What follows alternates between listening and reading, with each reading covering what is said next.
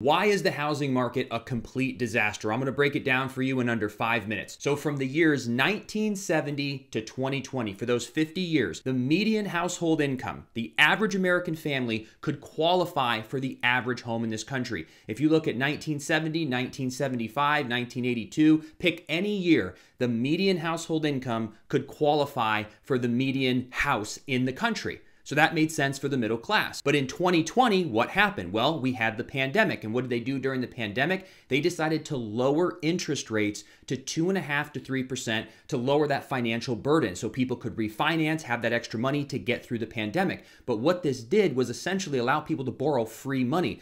So investors and first-time home buyers and second home buyers were utilizing these 2.5% and 3% interest rates, which drove a ton of demand into the market. Because in 2020, the average price of a house in America was $250,000.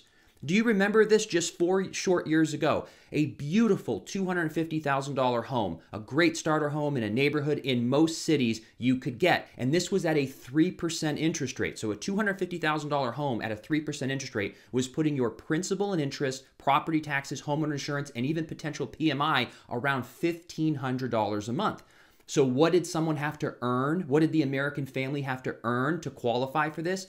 About $50,000 a year if they carried very little debt. There's even some individuals who are making $50,000 a year, a lot of Americans, but especially the families. About 80% of American families were making $50,000 or more a year and had a shot at qualifying if they had all their ducks in a row. 80%.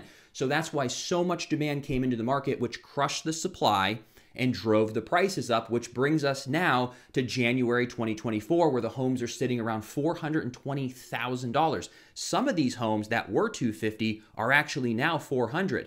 But the average price is anywhere from $410,000 to $430,000, let's call it $420,000 at a 7% interest rate, is now putting that monthly payment out the door with property taxes and everything around $3,500. So what does the average American or American family have to earn to have a shot at qualifying? About $115,000 if they have very little debt. And how many American families make more than $100,000 or $115,000? About 35%. So in 4 short years, we went from about 80% of American families having a shot at qualifying for the average house to now only 35%. 45% of Americans now are pinched. And here's the rotten cherry on top of the whole thing. If institutional investors and people understand these statistics and go, so wait a minute, if these 45% of Americans cannot buy a home anymore, they must rent. So what are the institutional investors doing? Doubling down, buying up single-family homes and starter homes in first-time buyer market. It's around the $300,000 to $600,000 range. They are buying up properties, which is keeping supply low, keeping the prices going up, especially if interest rates drop. I think prices are going to go up even higher. They want people to live in a renter's economy. But this is exactly what has happened over the past 4 years. There's other factors, but this was the main reason. When you had low homes, when you had low prices, $250,000, reasonable, at a 3% interest rate, then they had to raise the interest rates over time to stop because it was going ridiculous. Remember back in 2021, if you were aware of it, people were offering 30, 40, 50,000 over asking, waiving contingencies because there was such demand. Most houses that I was helping people showing people, they were getting 9, 10, 15, 30 offers in 48 hours of the home being listed. That's how little supply there was. And if you didn't get the house and you made an offer and there were 30 offers and only one person gets it, now a new home comes on the market the next day, all 29 people go to that one and submit an offer again. And it was just, some people got buyer's fatigue and they just go, I can't do this.